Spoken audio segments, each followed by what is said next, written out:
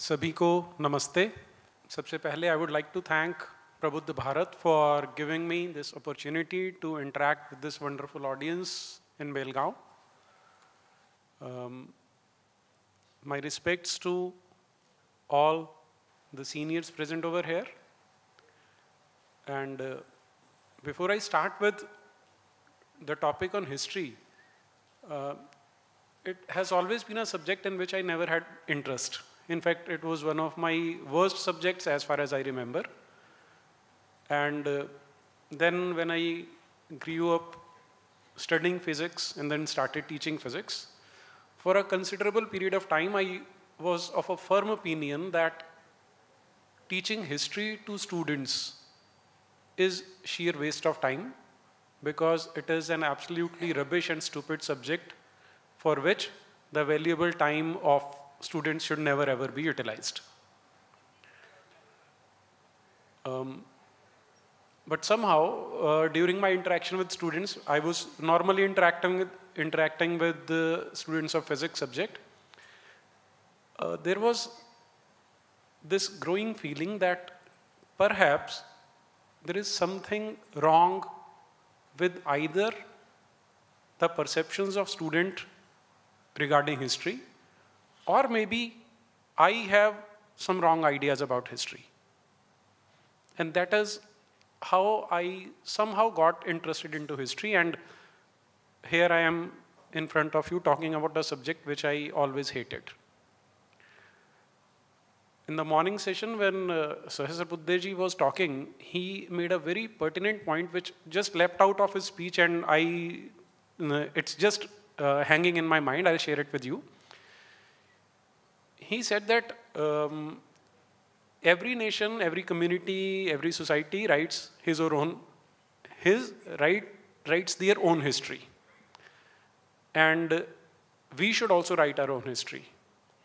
Now, an indirect message that was that nobody is going to write your history for you, you have to write your own history. But if now, since I have grown a little wiser, I would say, as compared to 10 years ago, and after going through a lot of history and related subjects, there is a very, very famous quote which comes to mind that one who controls history controls the future. And now I am of a firm opinion that if we intend to be world leaders, as we aspire to be, then history is one of the most pivotal subjects to which we have to pay our attention. And if we are not going to write our history, someone else is going to do it for us. Because history is a tool to manipulate, to control population. And considering the way the democracies work, considering the way oligarchies work or monarchies work, every ruler has his or her own special interest in controlling history, because unless and until you can control the minds of people, you cannot have a very strong or a stable rule. So it's, in that sense, it's very pragmatic for them to do and very selfish for them to do. Now, equally selfish it becomes for us that our history is written correctly. Why is it so? When we talk of controlling mind, how do we do that? There was this famous movie, I think initially it was made in a South Indian language, I don't know which one, and later on it was copied by Aamir Khan, the name was Ghajini. That movie has a protagonist who suffers from that problem of short-term memory loss. How many of you have seen that movie? Okay, pretty large number, so that makes my job easier. Now, in that, there is this particular scene in which the protagonist is trying to find out the villain and planning to kill him. And the villain knows that he can only remember it for 15 minutes. If I come in front of him after 15 minutes, he'll not be able to identify me as his enemy, and then I won't be a threat to him. And that is exactly what he does over there. That is the point which we have to discuss today over here. That how are we into that similar role of that protagonist? During numerous student exchange programs which we've been having, I've often noticed that when our students are interacting with foreign students, there is a very distinct difference between their body languages. You look at American students, Japanese students, Germans. These three I've very carefully observed. They are proud of their roots. They're so confident that we are Americans, so we are special. We are Japanese, so we are special. We are Germans, so we are special. Compared to them, now I'm talking of student exchange programs in which we were sending the best of our brains. They appeared technically, academically, they were very fine. But the moment the discussion veered off to history, to nation, it appeared as if our students were even lacking a spine to stand. They were almost apologetic. And that is when I started studying history books, which are currently in currency. These books were introduced in 2005-2006 session when UPA1 came, and still they are continuing. So I'll try to share some snippets from those books with you. There is one on your screen right now. Now this is from class 7th, page number 10. I just request you to read it. It's a very small paragraph from NCRT book of class 7. What they're saying is, in 1318, the poet Amir Khusro noted that there was a different language in every region of this land: Sindhi, Lahori, Kashmiri, Dwarsamudri, Telangani, Gujri, Malabari, Gauri, Awadhi, and Hindavi in the area around Delhi. Now this seems to be very innocuous, very harmless kind of quote. A different language in every region of this land. Nothing remarkable about it. Now, in the previous sessions, somebody was saying that there is a very large section of society to which it has been imposed that India is an artificial entity which was created in 1947 by Britishers. Before that, no idea of a unified India or unified Bharat existed. Look at this portion which is coming up. What I did was, I went through NCRT books. When I noted this, I filed an RTA application with NCRT, and I requested to them that kindly share with me the original document from which you have taken this quote. The reply of NCRT was that we don't have any records available with our department. So that was the first roadblock which I had to face. Then I started reading the actual sources of these history assertions which they are making in NCRT books. I stumbled upon a book written by two British historians. They wrote it in 1850s, about 175 years ago. It's an 8-volume series which is known as History of India as Told by Its Own Historians, by Eliot and Dawson. So in that 8-volume set, I found out this portion, and now read it. What Amir Khusro actually had written was, the quote is, "As I was born in Hind, I may be allowed to say a word respecting its languages. There is at this time in every province a language peculiar to itself and not borrowed from any other." This is his original quote, which was written in Persian and translated into English. Notice the words Hind. He is unequivocally saying that he's talking about languages of this country, Hind, which means it was a united entity at that point of time. Second, he's praising the languages. Third, every province has a language, again reinforcing the idea that these are provinces of Hind. Now this single sentence, if our students are going to read this sentence, they will be absolutely clear that we have a very old country, we have a very old civilization, and all this diversity of languages has always been a part of our socio-cultural ethos. Now think about what kind of self-confidence this single sentence can give them. And compared to it, the filtered or sanitized version which is being fed to our students, and if there are any students right now in this room, they must have gone through this, because these books are in currency for last 15+ years. Then again what he says, that quote comes up. Then again he says, these are all languages of Hind, which from ancient times have been applied. Absolutely no doubt about antiquity of our country. Now let us go to what NCERT has further done. There they have disconnected the quote. They've inserted their own remarks. What are they? Amir Khusro went on to explain that in contrast to these languages, there was Sanskrit, which did not belong to any region. It was an old language, and common people do not know it, only the Brahmins do. Now try to understand the import of this portion. Sanskrit, which did not belong to any region. Why is it so? Why are they doing it this way? Because there is this constant thread which runs into the entire NCERT history book series from 6th class to 12th class. What is that? That Brahmins were invaders, they were Aryans, they came from somewhere outside, they brought Sanskrit with it, and since today I am in Karnataka in South India, this divisive language narrative is very much alive and kicking in many states over here, where there is an animosity towards Sanskrit.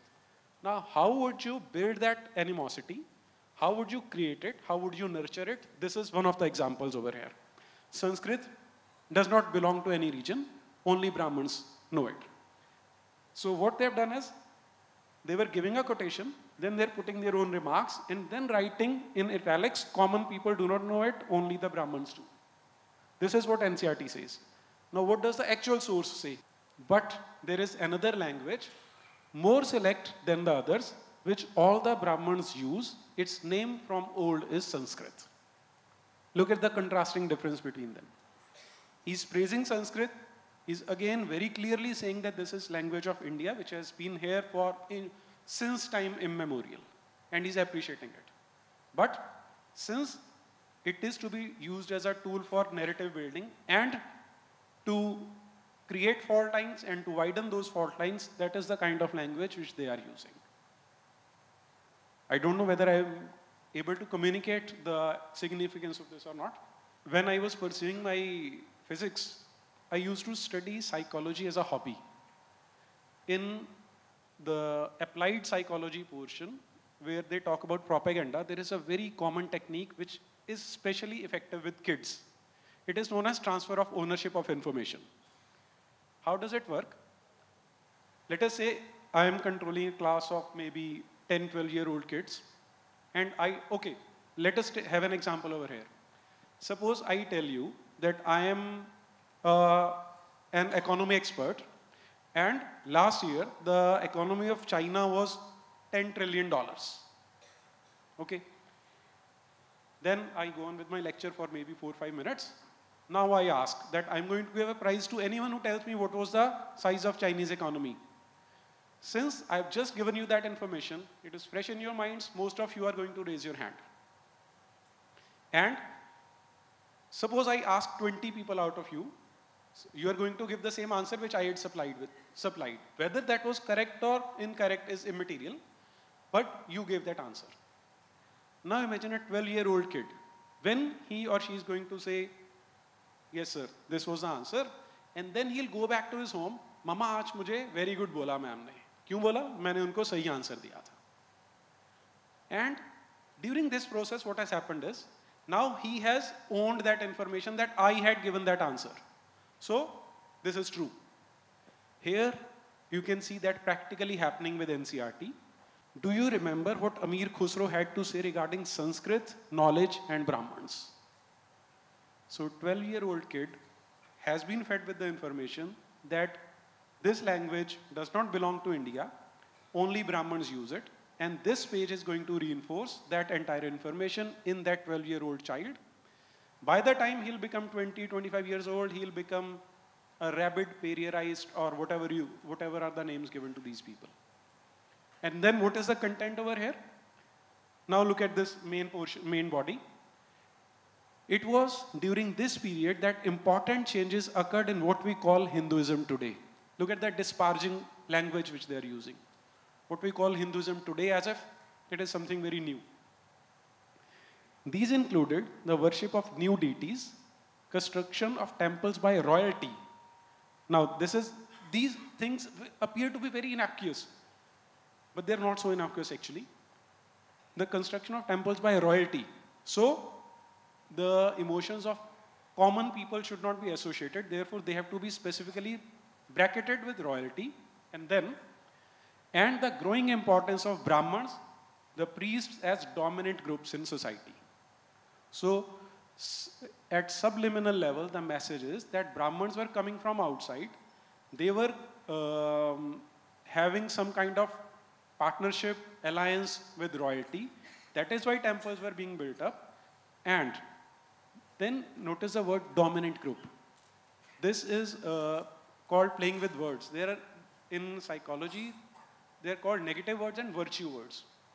When you have to produce a positive effect, you use positive words, having positive connotations. They are called virtue words. Then dominant is always a negative word. So that is what they are associating with Brahmins. And then look at the last line.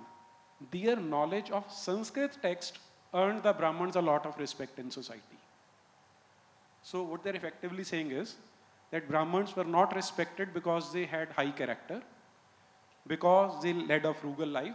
They were respected just because they had knowledge of Sanskrit texts. All is being produced in a very reductionist manner. This north-south divide which has to be created, how is it being fostered on kids? Again, an example from class 7th. This is, I think, page number 10. Take the term Hindustan, for example. Today we understand it as India, the modern nation state. When the term was used in the 13th century by 𝗦𝗵𝗿𝗶, a chronicler who wrote in Persian, he meant the areas of Punjab, Haryana, and the lands between the Ganga and Jamuna. He used the term in a political sense for lands that were a part of dominions of Delhi Sultan. The areas included in this term shifted with the extent of the Sultanate, but the term never included South India within it. And then, by contrast, in the early 16th century, Babur, let's skip that, look at the last line. While the idea of a geographical and cultural entity like India did exist, the term Hindustan did not carry the political and national meanings which we associate with it today. So, north-south divide is being fed into our kids for last 16 years by using the vehicle of textbooks. So, maybe I'm a right-winger, I'm reading a lot into it, although I hate this terminology of right-wing and left-wing. I, being a teacher, am of a firm opinion that if I'm going to teach something to my students, it can have only two criteria. Before coming to that, what happens normally is, everything has been so politicized that the moment you start talking about this, someone will stand up and say, this is saffronization. Someone will say, no, this is Marxist writing. That is the kind of politicization that is being done with education. Now, being a teacher, I think that there can be only two camps. One is the camp in which you tell truths to the students, or you tell falsehood to the students. There is no other division possible. So, if all this is true, we should accept it. We can accept students were outsiders. They came over here, they dominated the 𝗲𝗏, pushed them downwards, and then we should make proper corrections in our social behavior. Since I started studying history books, that what has actually been the position of India, whether South India was included in it or not. The first source that I laid my hands on was Mahabharata. The word itself tells you Mahabharata, right? And when we start looking at the description that is given in the entire corpus of Mahabharata, that tells you that the boundaries of Bharat start from Himalayas and go all the way down to Indian Ocean. But then Mahabharata is what? Brahmanical literature, Brahmanical conspiracy, right-wing conspiracy, BJP conspiracy, RSS conspiracy, right? Then whom should we consider a neutral observer? So this quotation I've taken from a book which is known as Kitabul Hind. It was written by al-Biruni, a Muslim chronicler who had come to India along with 𝗵𝗵𝗿𝗏 about 1000 years from now. And in this book, he is writing about geography of India. And what does he say? You can go through all this, but just look at the red colored portion. One of these plains is India, limited in the south by the above mentioned Indian Ocean, and on all three other sides by the lofty mountains, the water of which flow down to India. Now, does it leave any room for any doubt? The southern frontier of India is formed by the Southern Ocean. This was written when there was no Arya Samaj, when there was no RSS, no BJP. So it cannot be called a, what they say, Sanghi conspiracy. This template which our kids are studying for last 15, 16 years. I am limiting my discussion to the books which are presently in currency, but this narrative has been pushed down our throats since 1947. What is the objective of this? In 1990s, to be more specific, in 1994, there was a very brutal civil war which had taken place in Rwanda. I don't know how many people are aware of it. There was this bloodbath in Rwanda. It is a small nation in Africa.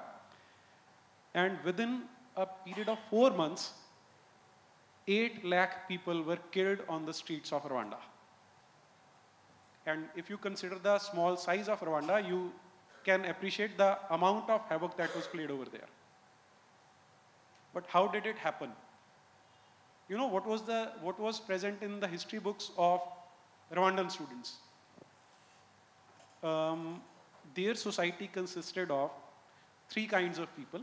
They were called 𝗏, Hutu, and Tutsi. 𝗏 were about 1%, Hutu about 80%, and Tutsi about 19%.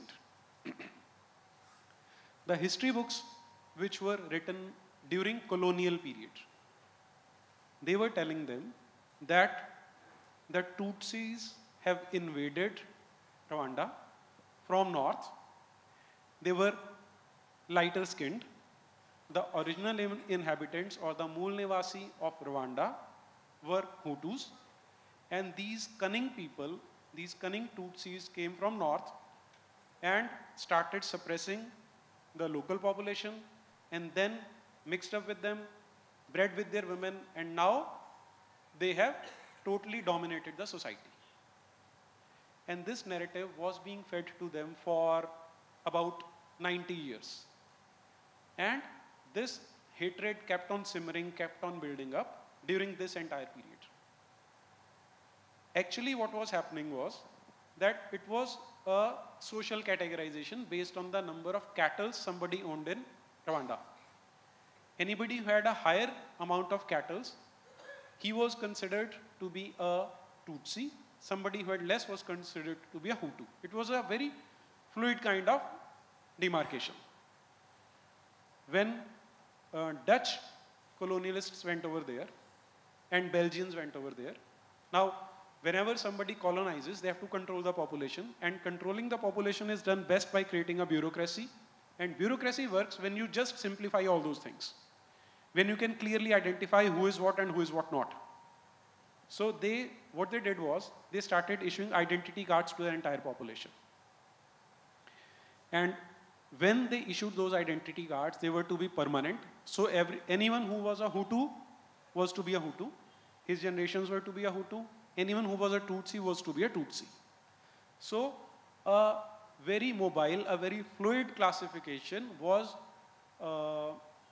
made to be permanently rigid by the colonial masters. And on the basis of that, a narrative was created to create fault lines among them, to create hatred for 20% of people in the minds of 80% of people.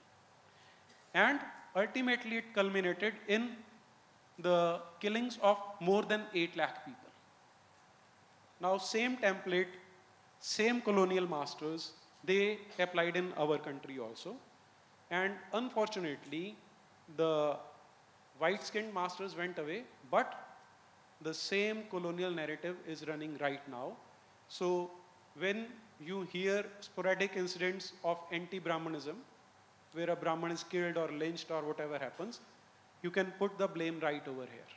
This is what is being done. Now, how is it being done? When this Rwandan genocide took place, a lot of research was done by behavioral scientists, by psychologists, by psychiatrists. They've come up with this terminology, identity and disidentity. Whenever you have to disrupt a society, first you have to give them an identity. Then you have to feed into them the narrative that you have been exploited. I'll give an example for this. I used to play a prank with my friends. I used to say that I'm studying palmistry and I've become quite perfect at it. So show me your hands and I'll tell you about you. And sure enough, there would be enough palms thrusted on my face. And my favorite sentence was, यार तू तो सबका बहुत ध्यान रखता है, तू तो सबको बहुत प्यार करता है, लेकिन तुझे उतना ना रेसिप्रोकल में नहीं मिलता. Master stroke होता है. Everybody wants to think that he or she is of that kind. And this works perfectly everywhere. सब बोलते थे, अरे यार तू तो बड़ा अच्छा palmist बन गया बड़े छोटे से time में. That is what used to happen, and that is what is used during identity politics. You have to tell a population that you have been crushed, you've been dominated, you've been repressed, you've been suppressed, you've been exploited. And now is the time to take revenge. Now, how does it work? That means a person who is finding himself or herself in an unfortunate situation, he does not have to blame himself or herself. He is going to blame somebody else, which is the easiest thing to do. And that is where disidentity comes. You give an identity, then you supply a villain of that disidentity, which in Rwanda, they gave Tutsis, and in India, it is Brahmins, or sometimes called upper caste, or sometimes called North Indians, or sometimes called males, depending on the kind of narrative that is being worked out. This is from class 8th. Social reform movement is being fed to our students. What is being taught? There were also others who questioned the injustices of the caste social order. During the course of 19th century, Christian missionaries began setting up schools for tribal groups and lower caste children. These children were thus equipped with some resources to make their way into a changing world. Now, does it make sense? That first tell them that your religion is bad, you are not Hindus, they came from outside, Brahmins came from outside, you were never those. You've been exploited, and who has emancipated you? Christian missionaries have emancipated you. One of the most vocal amongst the low caste leaders was 𝗔𝗲𝗏 𝗍𝗲, born in 1827. He studied in schools set up by Christian missionaries. On growing up, he developed his own ideas. Look at the contradiction. He studied in missionary schools, but he developed his own ideas about the injustices of caste society. He set out to attack the Brahmins, claim that they were superior to others since they were Aryans. 𝗏𝗏 argued that Aryans were foreigners who came from outside the subcontinent and defeated and subjugated the true children of the country, those who had lived here from before the coming of the Aryans. Entire Rwandan template. This is how it works out. Now, incidentally, what I did was, I started correspondence with NCRT, and when they failed to respond, I filed a petition with the Punjab and Haryana High Court. I said that this is what is being done wrongly with our students, and these books should be changed. Now, it was a very hefty petition, about 1,300 pages. So the judges said that, okay, we are not going to go through this petition. You send it to NCRT, and if they do not give you proper reply, then you can come back to us. So I wrote to them, I wrote to NCRT, I gave the entire petition to them. One of the points was that since there is no scientific basis, no scientific documentation, no scientific record that there was ever any Aryan invasion theory, then why are you teaching this theory to our students? They asked for instances. I gave them this instance, that here it is unequivocally being written that Brahmins were Aryans they came from outside. You know what their answer was? They said, we don't have any evidence for this, but we want our students to know what 𝗷𝗲𝗏𝗿𝗍 Phule thought about at that point of time. I think I've made my point. So I'll stop here. Thank you very much for listening to me. Good afternoon. I am once again Dr. Satish Biradar from Bidar. My question to you is, is very slightly self-introspection sort of a thing. If we had such a glorious past, such a rich culture, where we failed to defend ourselves as a nation and went from a very, very rich nation to a very poor nation. And till date, we are, facing the consequences. Yeah. Why is it that if we were at the peak of our civilization, how could barbarians invading defeat us and put us in such a sorry state? There can be numerous answers to that. One of those is that nature is always changing. So if we look at the history of our nation, we always had Chakravarti Rajas who would unite the entire nation. And then after that peak, it will slowly start to disintegrate. There would be regional satraps coming up. Then again, somebody would come up, united like Chanakya did. Again, it would start disintegrating. So this process keeps on happening.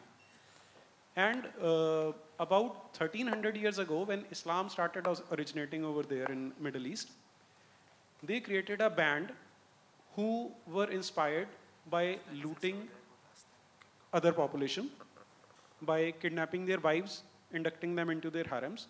That was like ultimate inducement to anybody, any fighting male which you could give. And they had a very large army at their disposal. Initially, since we had that tradition of fighting, the Kshatriya tradition of fighting, we kept them at bay for about 600 years. And during this period, what was happening was that hordes after hordes were coming. They were being killed, they were being pushed back, but at the same time, there was damage on our side also. The amount of Kshatriya kept on depleting. And then ultimately, there had to come a time when they would be invading. And they had two things going for them. One was their numerical strength. And second was their being war ready. And the entire population used to be war ready because it was not a conventional war. The Islamic society is exhorted to conduct a jihad, which is first on every male. So it was entire population which used to come, and we had just a warrior class, a Kshatriya class which was fighting against them. Once the amount depleted, it was just a matter of time when they would be making inroads into us. Smita Suryabankar from Belgaum. You are talking of NCERT textbooks. Even in state textbooks also, many times we find the mixture of opposites and compound of contradictions. For example, Belvadi Mallamma, in the local history, she is portrayed as a great women ruler and a great warrior in the context of Shivaji, where he is portrayed as a villain. But in the national context, Shivaji is portrayed as a savior of Hindvi Swaraj. Same happens in case of 𝗏𝗵𝗿𝗏 and Hyder Ali. In local history, 𝗏𝗵𝗿𝗏, a watchman's wife who fought with the Hyder Ali's army, she is a heroine. But in the Mysore history, Hyder Ali has been portrayed as a hero. So it becomes very confusing and vague for the children. Who is our national hero, to whom we believe? Even in the context of regionalism, how it takes a toll on the psychology of the students. Your comments, sir. In 2018 in Goa, when I was attending there was a large consternation that the Karnataka books were teaching a very lopsided kind of history as well as literature to the students. And it was more like as if missionaries and jihadis had taken control of the entire situation, and Islam, Christianity were being glorified at the expense of Hinduism. That was being done.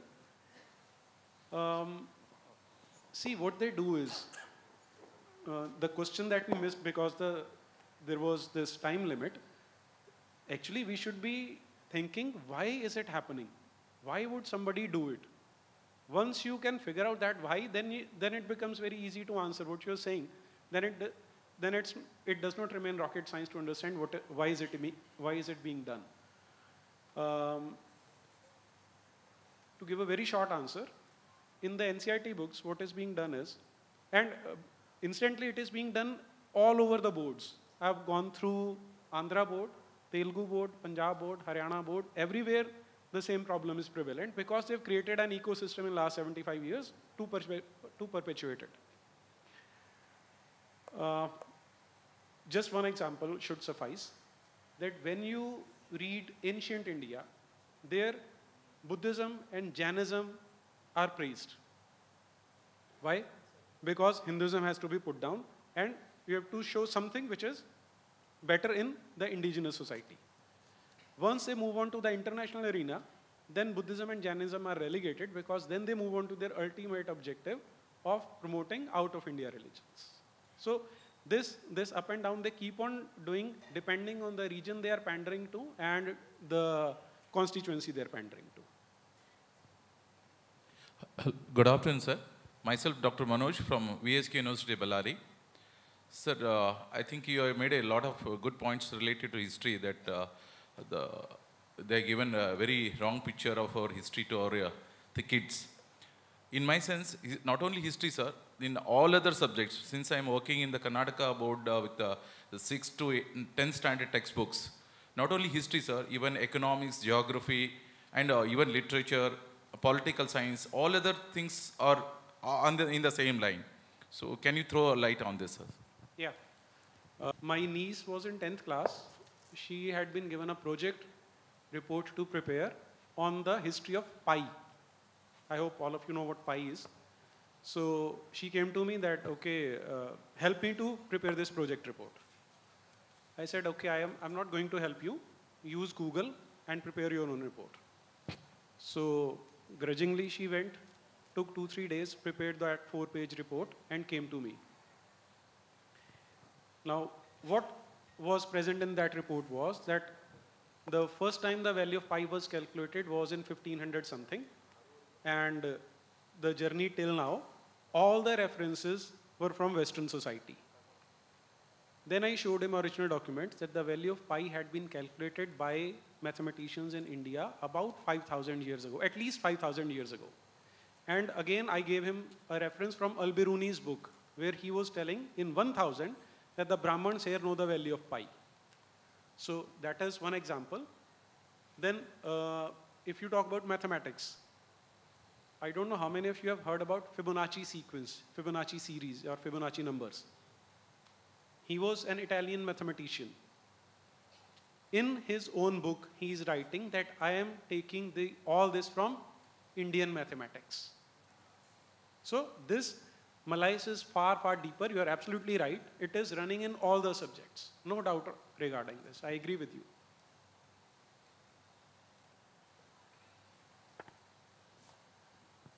Good evening, sir. I am Santosh from Gadag. So as you said, the colonial narratives have changed our worldview. That is true. At the same time, a lot of research happening in the same field to decolonize from the colonial narratives.